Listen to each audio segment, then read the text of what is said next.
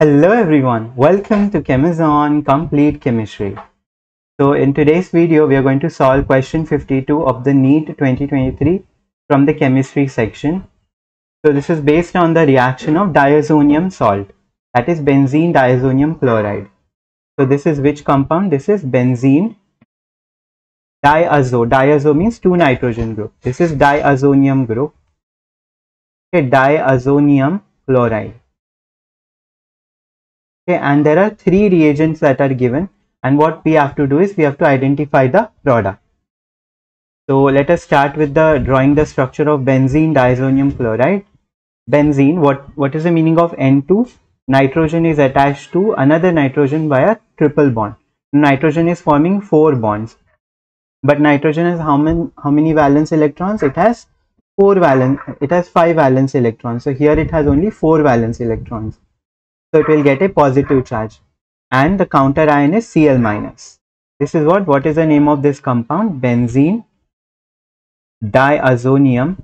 Diazo means nitrogen. Diazo means two nitrogen. Diazonium chloride. Cl minus is chloride. Okay, so first reagent that we are adding is Cu2Br2. Okay, this is cuprous bromide. Okay, copper, it is also called as copper 1 bromide. So from this what we will get? We will get our nucleophile. What is a nucleophile? Br minus. Now Br minus will attack the carbon attached to this nitrogen group. Now N2 is a very good leaving group. As we know, nitrogen gas will go away as a good leaving group. This is what N2 gas, which is present in atmosphere. Okay, so this will go away as a good leaving group, and what we will get is we will get bromobenzene.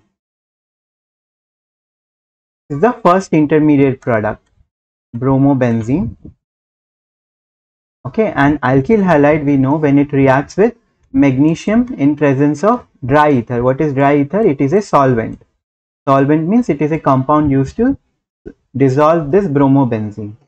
Okay, this will react with magnesium. What we will get is we will get grignard reagent. Okay, magnesium is inserted between this CBr bond. It is inserted between this CBr bond, and what do we get is we get magnesium, benzene, magnesium bromide. This is what RMgX. R is what? Benzene here. So this is what? This is grignard reagent. This step is called as formation of grignard reagent. Now grignard reagent, it generally acts, there are two roles of a grignard reagent. Okay, either it can act as a nucleophile. Okay, either it can act as a nucleophile.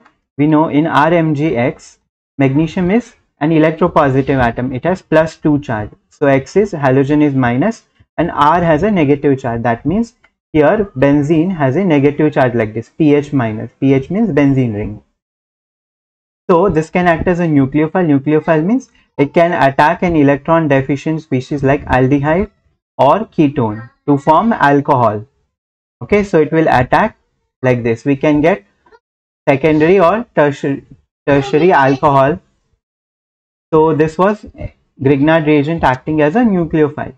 Another way is grignard reagent can also act as a base. What is the role of a base? Base is going to accept proton. Okay, acid, what it does? It donates H plus ion, and base, what it does? Acid donates H plus ion and base will accept proton. So what will happen here? We are adding a protic solvent. Protic solvent means solvent that can donate H plus ion. So here this is minus, PH minus and MgBr plus, like this. So this will abstract this proton, and OH minus will go away as a good leaving group. So what we will get is we will get benzene, and here there is hydrogen. This is which compound? This is benzene, and the byproduct is MgBr and OH.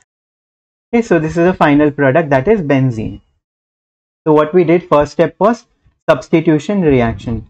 Why substitution occurred? Because N2 is a very good leaving group. Nitrogen gas is a very good leaving group. And then what we formed is an alkyl halide RX. Okay, alkyl halide is what? It is going to react with magnesium in presence of dry ether as a solvent, to form Grignard reagent RMGX. And then we saw Grignard reagent, it has two roles. Either it can act as a nucleophile or it can act as a base. Here it is acting as a base. It abstracts the acidic proton from hydrogen from water molecule, and what it forms is benzene ring. So what is the correct answer? The correct answer is option 3.